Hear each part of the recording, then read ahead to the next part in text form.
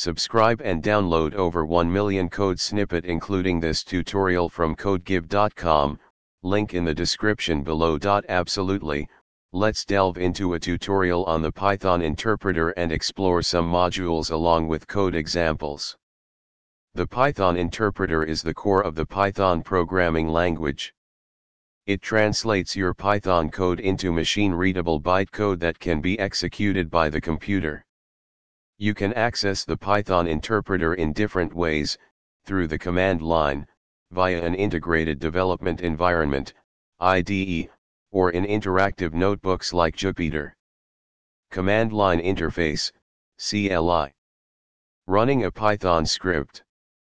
Python comes with a rich standard library containing various modules for different functionalities.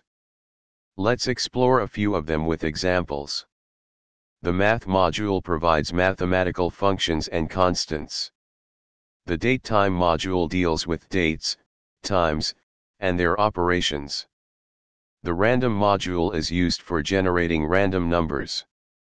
The OS module provides operating system functionalities. These are just a few examples of the many modules available in Python's standard library.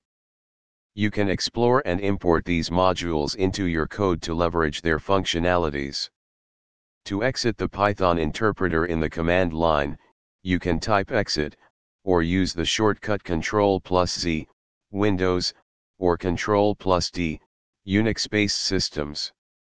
Remember, the Python interpreter is a powerful tool for executing Python code interactively, trying out snippets, and exploring various functionalities provided by different modules within Python's extensive standard library.